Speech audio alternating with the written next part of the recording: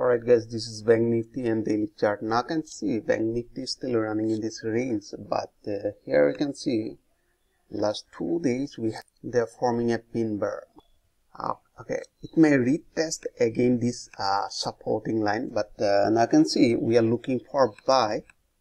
If price retest this supporting line and if they form any buy signal above this level is 2100, so means 21,000 in a large time frame.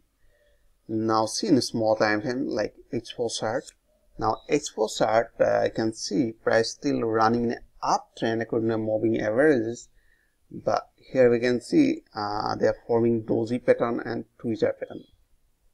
Alright, so now you can see, let me show you that. Yeah, now you can see that is forming a pin bar, bearish pin bar, and another you can see bearish tweezer pattern they are forming. So that is why we are expecting that it will retest this level. Alright, and for this buy, we are looking for buy above this level.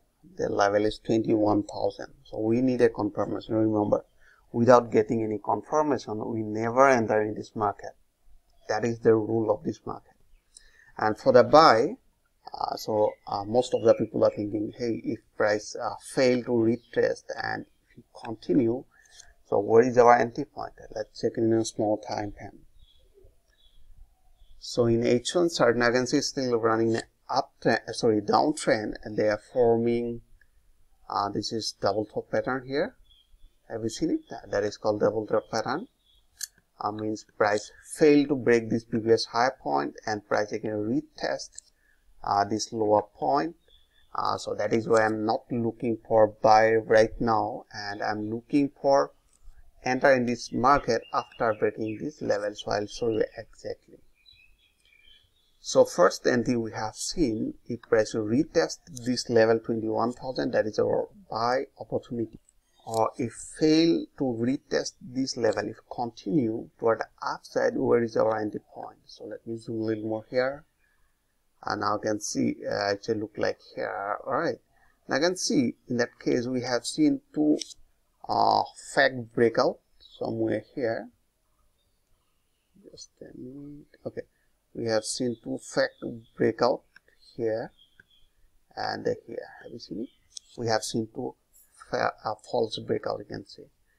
Now what I'll do, I'll draw a trend line. That's called diagonal trend line.